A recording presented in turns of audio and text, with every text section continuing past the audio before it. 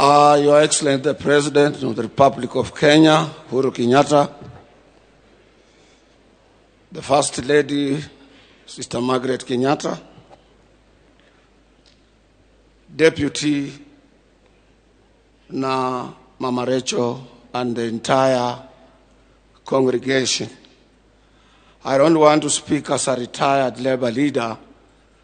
I just want to speak as a Labour leader who enjoyed the main support from our second President of our Republic. It is with humility that I stand before you on behalf of the Central Organization of Trade Unions in Kenya and the entire Kenyan workforce to pay my special tribute to a man so exceptional that is now lying at peace right there.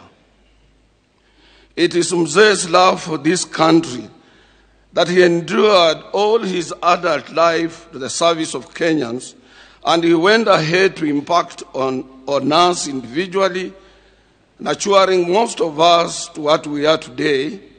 And I can personally attest to that, having closely worked with Mzee and Mzee having regarded me as part and parcel member of his family.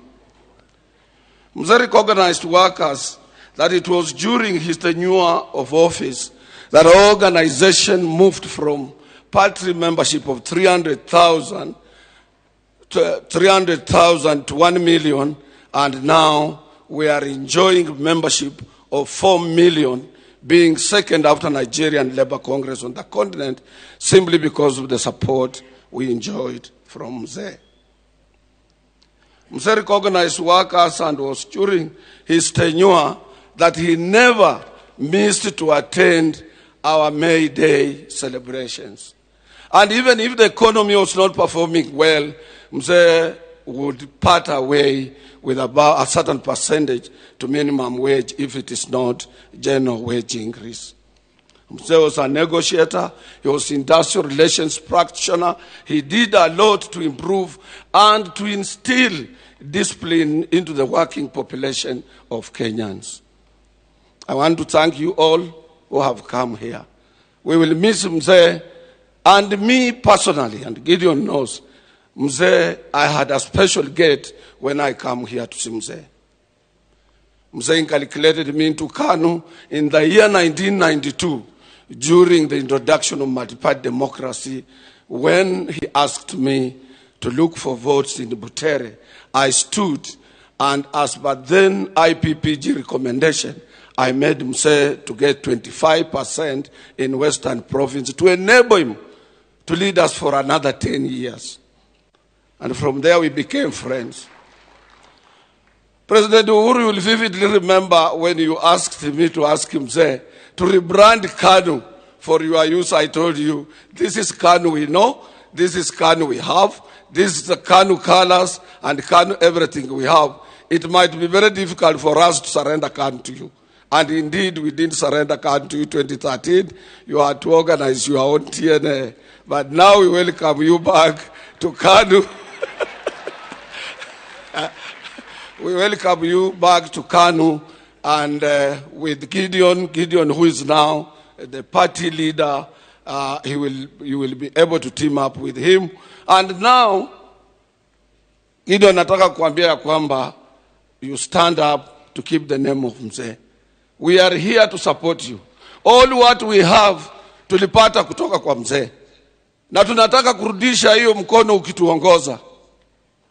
Mimi huwa naambia Musalia Mudavadi, his father in 1989 led all of us here to get KANU life membership.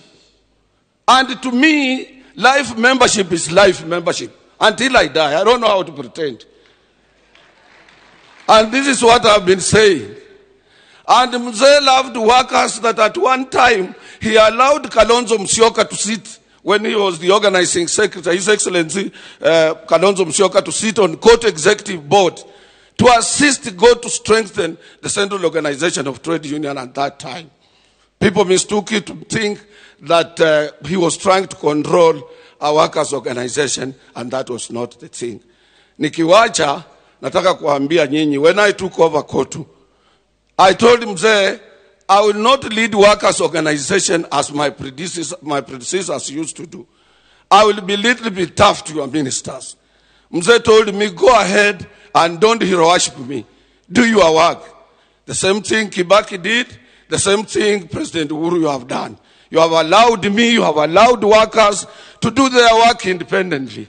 This has enabled me to be number 2 in the world. I speak for Africa because of the support I have enjoyed from you people. May God, nikimaliza kwa family ya mzee, narudia, we will stand with you, Gedion. Na ukilala tutakuamusha. You must strengthen the KANU party. I thank you very much.